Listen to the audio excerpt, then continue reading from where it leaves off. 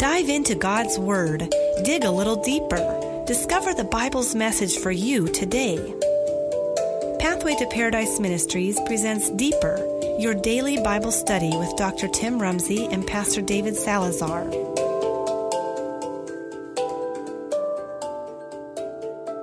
Hello, and thank you for joining us today. You are listening to Deeper, your daily Bible study.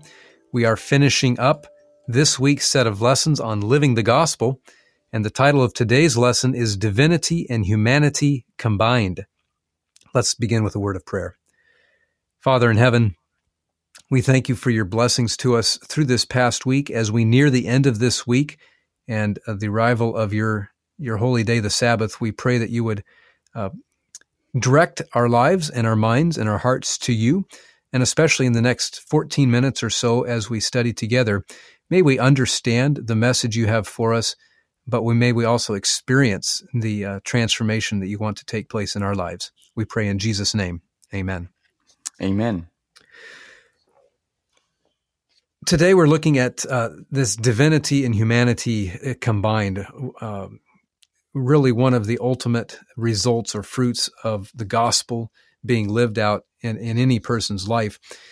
We're going to start just by referring to the life of Jesus. As I'm sure all of us are aware of, Jesus often called himself the Son of Man, and the Bible, of course, also identifies him as the Son of God. And so we see in Jesus, through the mystery of the incarnation, this really unexplainable combining of humanity and divinity in the life of Jesus. Now, we'll obviously never be like Jesus in all of those ways, but part of the good news of the gospel is that when Christ is living within us, human and divine power can also become united in our lives as well. And that's what we're looking at today. Within our human sphere, in what is attainable and promised to us, what does it mean for divinity and humanity to be combined in our lives? I'd like to start with a statement from the book Desire of Ages, page 535. And this is in the middle of the story about when Jesus raises Lazarus from the dead. And I'm quoting now, Desire of Ages, page 535. "Take ye away the stone. Christ could have commanded the stone to remove, and it would have obeyed his voice. He could have bidden the angels who were close by his side to do this. At his bidding, invisible hands would have removed the stone, but it was to be taken away by human hands. Thus Christ would show that humanity is to cooperate with divinity. What human power can do, divine power is not summoned to do. God does not dispense with man's aid. He strengthens him, cooperating with him as he uses the powers and capabilities given to him." Again, that was from Desire of Ages, page 535. And we're looking at this from this perspective, again, of what are the promises that God gives to each one of us about what is possible when Christ is living within us, when the gospel is being lived out in our lives. And David, as we continue this discussion here, I know we've planned to go to the book of 2 Peter chapter 1. So let's turn there now and look at a couple of verses that really bring out these promises in very powerful ways. Right. In 2 Peter chapter 1, we're going to read verses 3 and 4. And sometimes, if you have the same problem as me, sometimes the Bible pages here at the end kind of get together. But no, I have it here. 2 Peter 1, 3-4. Beautiful promise. "According to his divine power had given unto us all things that pertain unto life and godliness, through the knowledge of him that had called us to glory and virtue, whereby are given unto us exceeding great and precious promises, that by these ye may be partakers of the divine nature, having escaped the corruption that is in the world through lust." Beautiful verses here that deal with what you're just mentioning, that connection, that combining, that divinity, human effort and divinity combined. And again, we're not looking at this saying part human effort to save yourself. That's not the point being made. This is what are the results when a person accepts Christ and now they begin living the gospel. And this whole passage, and there's more verses that follow, we'll get to a few of these. This whole passage here in the first chapter of Peter has often been referred to as either the ladder of sanctification or the ladder of spiritual growth. And there's good reason for those labels. In verse 3, it's the knowledge of God that starts us on this journey. Certainly, this is true for each person that has accepted Christ as their personal Savior. It's a knowledge of what He did for us, what He has done for us, what He is doing for us, that starts us down this road. But then, it doesn't end there. That's just the first step on this journey. The second step, David, he also read that here in verse 4. Mm-hmm. As we continue walking with Christ, now it's our privilege to claim the promises of God.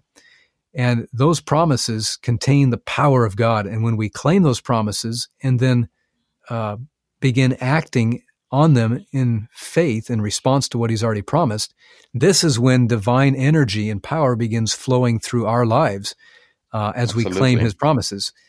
And then look at what happens next. I mean, verses 5, 6, 7, and 8, as we continue, really explains what God promises to do in our life as we claim His power.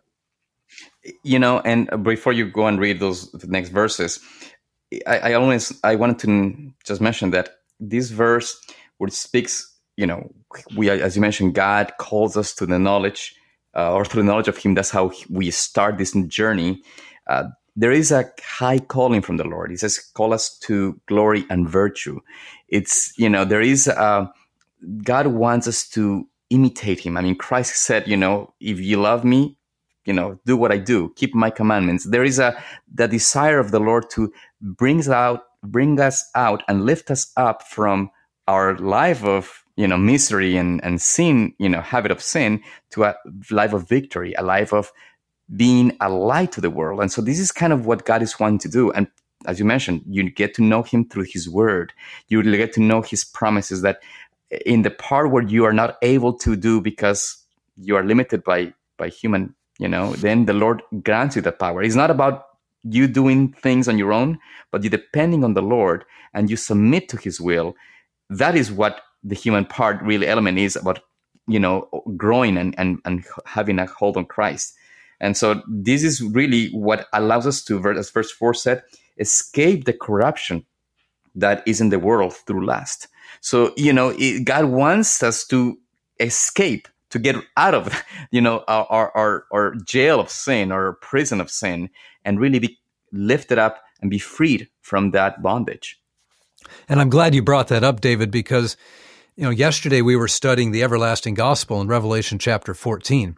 And part of that first angel's message is that when we have the everlasting gospel, we will live a life that gives glory to God. Here we see it again in 2 Peter, talking about God is calling us to glory and virtue.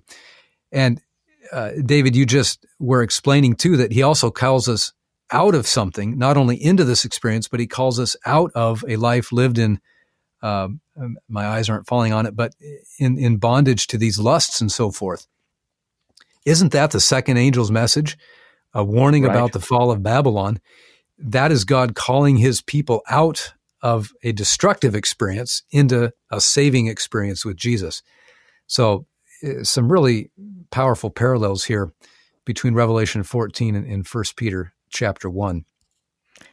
Well, the Bible is connected. I believe this is what the beautiful thing about the Word of God is alive. The one passage connects to another and really brings together this harmony that only God, through the Holy Spirit and the movement of the Holy Spirit over people that were chosen by the Lord to write these things, can really make it possible to fit very beautifully. And now, as you mentioned, when you have that connection, you're partaking of the living experience of Christ. You are partaking of His divine nature, which gives us this ability to escape from the corruption of the world. Then I guess the famous ladder of Peter, that's what happens, right? I mean, and we're gonna, I guess, read that verse 5 through 9. I believe that's what you want to get into, right? And, so this is now going to answer the question, what does it mean to give glory to God, to live a life like this? We get some small pictures here. Peter goes on in verse 5 and he says, besides this, giving all diligence, add to your faith virtue, and to virtue knowledge, Virtue is a word we don't use too much anymore, but it really means vigorous action. So how do I know if I truly have faith? Well, I'm going to be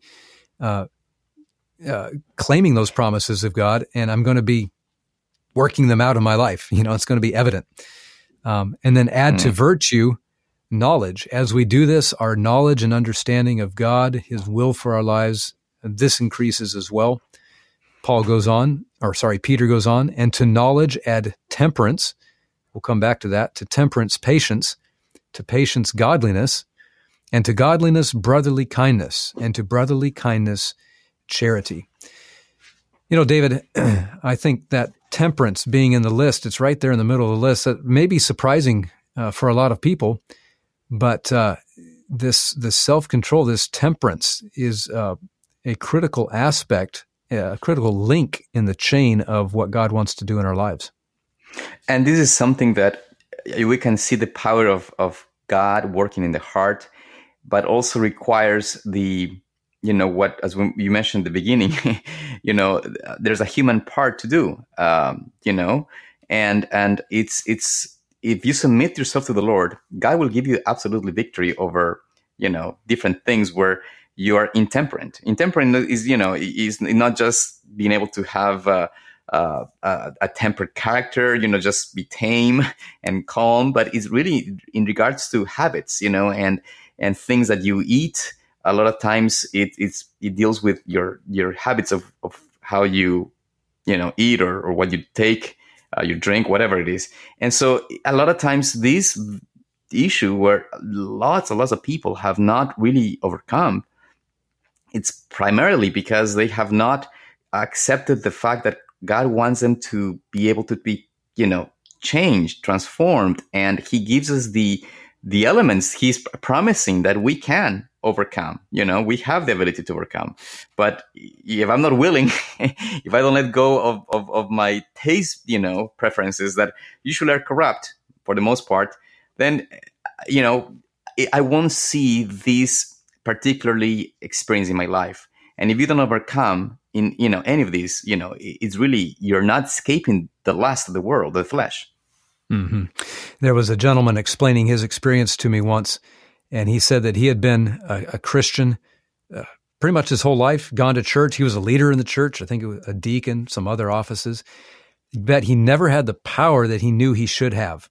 And, he was telling me that he'd have one persona at church and he would go home and, it wasn't working.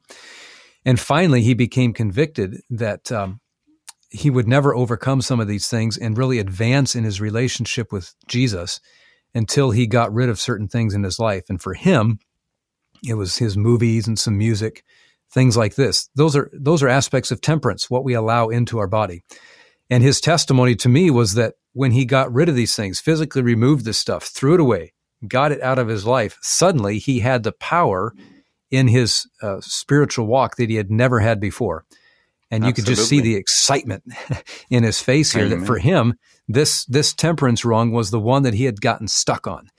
And as soon as he surrendered that to God, God kept pulling him along. Yes, there's many things, Tim. I mean, all we struggle with, but definitely with the power of God, we can overcome.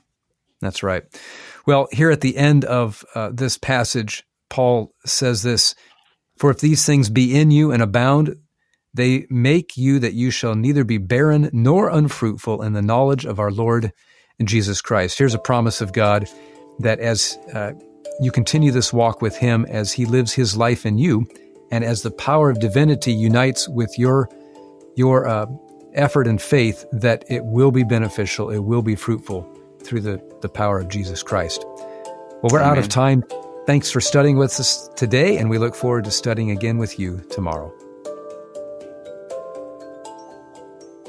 Deeper is a production of Pathway to Paradise Ministries. For more Bible study resources, including books, DVDs, and study guides, visit pathwaytoparadise.org or call toll-free 855-HIS-TRUTH. To support this ministry with your tax-deductible contribution, visit pathwaytoparadise.org or call toll-free 855-HIS-TRUTH. That's 855-447-8788.